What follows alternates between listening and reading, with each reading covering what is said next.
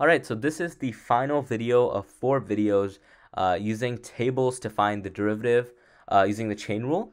So we have the following table. Again, we have lists of values of a function f and g and their derivatives, f prime g prime for the values of 0 and 1. So x values 0, 1, we have this table that lists the f of x, g of x, f prime of x, and g prime of x values.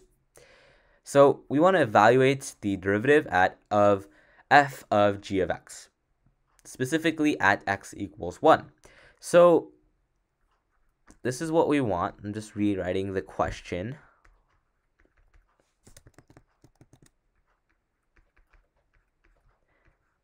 And so we want to find the derivative of this composite function. Whenever we want to find the derivative of a composite function like this one, what we want to do is we want to use the chain rule. So this is going to be the derivative of the outside, and we leave the inside alone, times the derivative of the inside. So again, whenever we have some sort of a composite function, we want to find the derivative of this composite function, we can use the chain rule and expand it like this. And so this is going to be equal to, so again, the derivative of the outside, leaving the inside alone, times the derivative of the inside.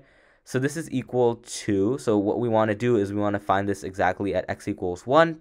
So we can just use 1 here, wherever we have the x. And so this is going to be equal to, what's g of 1? G of 1 is 0. So this is just f prime 0 times g prime of 1. F prime 0 is negative 3. So it's negative 3 times g prime 1, which is negative 2. So it's negative 2. So I just evaluated this at x equals 1. And when I used 1 for all the x values, we ended up getting positive 6. So this is the slope of the tangent line that goes through the original function f of g of x at x equals 1. And so that's a positive slope. So we would just put that in here, and we would check it on Khan Academy. I hope you found this video and this series helpful.